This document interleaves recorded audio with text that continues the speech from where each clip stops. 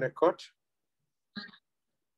Okay, this is the last subtopic, guys, about the applications, electrolysis and application. I'm sure during your school days, you have learned about the few of the basic application, such as the electroplating, purification of metals, and of course, extractions of metal itself.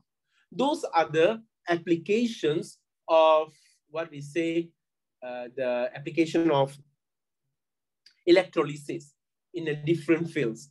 But by end of this chapter, this subtopic, you should know the components. Sorry, you should know the components, operations, and of an electrolytic cell, and predict the product based on the electrolysis, the standard potentials value, and finally, you need to know about the extractions of aluminium from its bauxite. It's just an application, just a basic one. I'm sure this will be a very quick one because just a basic applications. Remember, guys, you always remember whenever we are talking about electrolytic cell, it comes with a few basic components. Of course, you must have electrode. Electrode is, I have told you in the very, very beginning of the chapter, is a substance that can conduct electricity due to the presence of it can conduct electricity. It is a conductor, basically. You have an anode, you have a cathode, you must have a battery, you must have electrolyte. Electrolyte is a substance that can conduct electricity due to the presence of a free-moving ions. Due to the presence of a free-moving ion. Those are the main thing, that you need to know about it. Main component of an electrolytic cell. So this is how it's look like.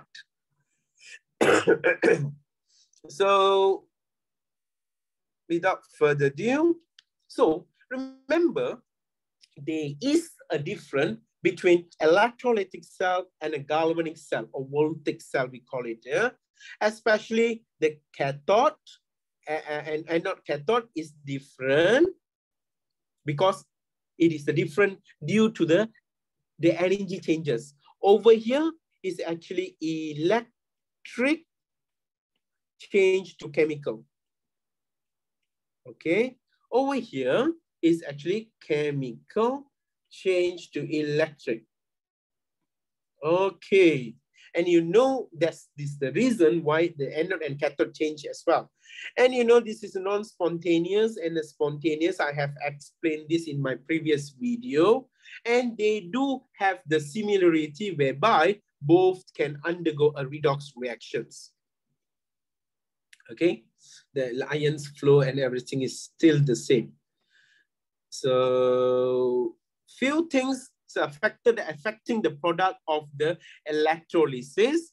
Remember, they are factors. Factor number one, the standard electrode. The electrode that we use very much determine the product that it's gonna form. Okay, imagine descriptions. Let's say the more positive this one, the easier the species to reduce at the cathode. Imagine, my dear student, you have this thing. You have a system of copper ion, silver ion, and water, of course, over here. So the species, look at here, we have 3 different species. So which one will be the one undergo reduce? So the one, when you have 3 value, the one that will going to reduce gonna be silver because it is the most positive in this case. Okay, and the more negative this value, easier to undergo oxidize. Imagine you have a 3 species over here. Okay, which one will become easier to species to oxidize at anode? So the answer gonna be the more negative value. Of course, over here all is positive, but remember If the all is negative, we go for the less positive one. So in this case, iodine is the one will be the best candidate. Okay, so second factor gonna be concentration. Second factor will be concentration. In our previous video, we have go through in detail about this concept. So the more concentrated ion easily will be discharged. So please take note so you can have a look this explanation for your kind reference. It's the same thing. I have told this in my previous video. So next one will be the nature of the electrode itself. Remember, choosing electrode. As I told you, you have two types of electrode: active electrode, inert electrode. Active electrode and inert electrode. You will choose. Remember, active electrode is the electrode itself involved in the electrolysis process. Inert electrodes such as platinum and carbon doesn't involve in the electrolysis. So please keep in mind of this process. And of course, more examples. This is about the molten salt, whereby this is where certain country, they use a molten salt, NaCl liquid, without the aqueous, in order to extract the pure sodium salt and chlorine gas. So from this one, they do get a Na solid and a Cl2 gases. So the overall, this is what happens. And so nothing much. Some electrolysis, always keep in mind, electrolysis, the cation with most positive, this one will reduce at the cation. Oxidize at anode, the most negative value, anion. So always remember red cat and ox. This is how you should memorize this thing. Red cat and ox. Okay, quite simple. They give you some example, ask us to predict what will be the things. So you have given this thing, these two things, predict a mixture of this and this. Okay, almost the same, almost the same. So Br ion is attracted. Okay, this is nothing much a problem because both of the sample have a Br. So it doesn't have much argument. But the arguments comes in for the cathode part. Why? Because you have two cations, two different cations. So the question, which one you will choose? So you have these two, you will choose the more positive is discharge. More positive over here gonna be aluminium. So it gonna form a solid aluminium. A solid aluminium. You get it? Yes, you get it? Okay, good. So some checkpoint, you can have a look later. Pause. Need some more? Thank you. So this is another application. They are doing the electrolysis with the aqueous solution. I think this is a very common. What is the purpose of doing this? In order to get, end of the electrolysis, you will get the oxygen gas and also the hydrogen gas. Okay, so a very common things you have learned, you can calculate. So electrolysis of aqueous solutions. So again, guys, you need to look at the value. Please, look at the value based on the SRP table. From that table, you determine which one become the cathode and which one will become the anode. The reduction and oxidation based on the value. So this is, you need to base on the value, potential value, you can determine oxidation and reductions species accordingly. Just an examples, you can have a look, nothing much. They use a platinum electrode. What is the difference between this one and this one? Is going to be diluted system. A diluted system.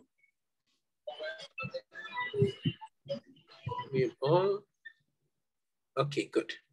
So just, I think by now, if you understand the electrolysis, the redox, the reaction of E cell notch, this is quite easy. Please turn to my previous videos. If you missed my lectures, I already compiled everything. More example, what is the difference between this and this? It is B2. One is constant diluted. The other one is concentrated. So both, for your information, both will result a different product. Both will result a different product. For diluted, it's an oxygen and hydrogen gas. If we are talking for a concentrated system, it's gonna be, look at that, it's changed. It becomes chlorine and hydrogen gas. You need to pre-identify which species actually undergo charge and discharge based on the potential, cell potential value. So some examples, you can have a look.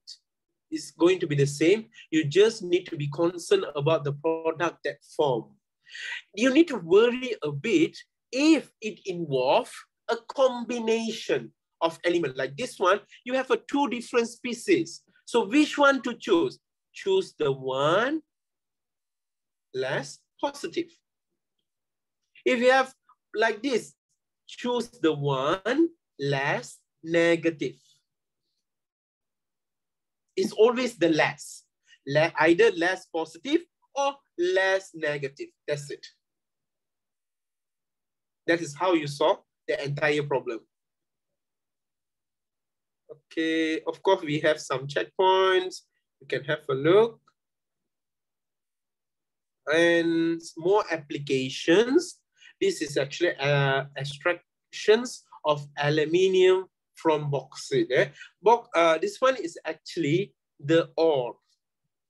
The ores of the aluminium. Or the other name is actually aluminium oxide. So when you have aluminium oxide, the bauxite, you are preferred to have the aluminium. Okay, of course, we want the pure aluminium. We don't want aluminium oxide. That is waste. We want the aluminium. So, of course, you put it into this a very big, as a molten bottle or furnace, we call it. And of course, it do have a negative anode, and we do have the positive, this one, anode. Okay, you have the positive terminal and negative terminal. So the electrolysis will start to take place and it attracted to each other. Finally, you will get a pure aluminium will be collected at the bottom. This is how you do it. This is how you do it. Okay, so nothing much. Economic consideration of aluminium extraction. This is why we are doing the extractions by using the electrolysis, is because more cost effective. Of course, we want, because we want to save costs, but still extracting aluminium is expensive because it is huge amount of electricity. Imagine you want to do the extraction, you need to use a lot of energy. But it's still reasonable. It's still reasonable, okay? So material cost is constantly replacing by anode. Those are the reasons. So I think this is the last part of the chapter. So Shamimi, stop.